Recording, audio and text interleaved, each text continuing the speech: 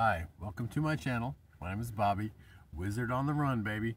I know, production value, we'll work on this. I got another 500 videos to do, right, or 1,000, whatever.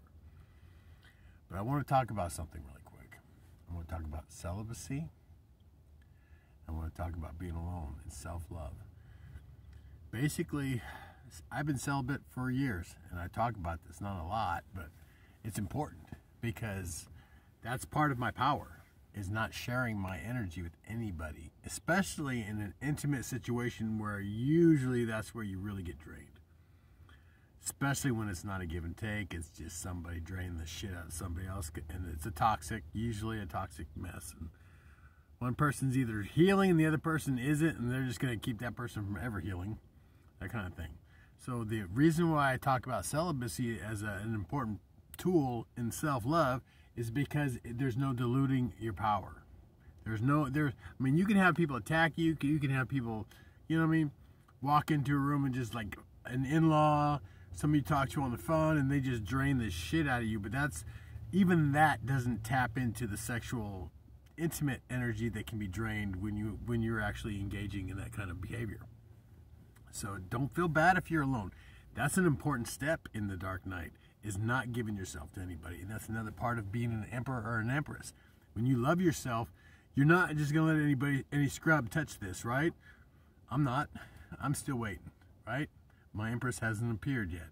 But your empress or your emperor has not appeared yet. That's okay. You're still working on your stuff, right? But you're getting this information, and then you're gonna start working on yourself, and then you're gonna be shine in the light and be a badass, and then everybody's going to want to hump you. And you're going to be able to say, nope, nope, nope, nope. After a while, it becomes pretty evident that the more powerful you get, the harder it is to let somebody in, which is another, you know, it's the balance.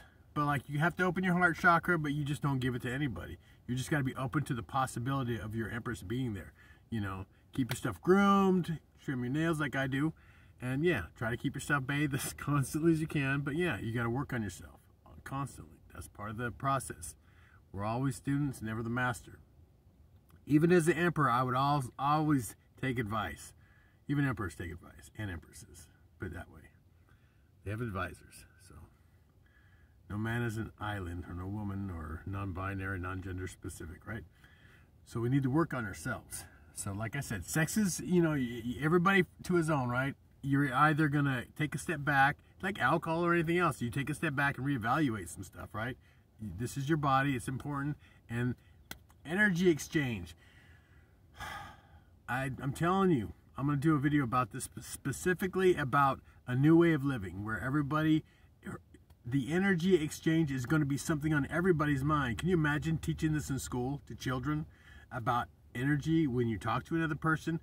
Space, respect, you know, give and take, no loud screaming, no over emotionally, you know, because you drain people when you get, you know, just understanding that on that level, it'll be awesome. Every aspect of your life, work, play. I mean, it doesn't have to be over dramatic like, you know, snowflakey, but at the same time, it's important to understand energy and how it affects you and your happiness and your balance. Okay, that's it. Whew. Wizard on the run. Woo! Just kidding. I don't know. Anyway, I love you, God loves you, and the universe is crazy about you.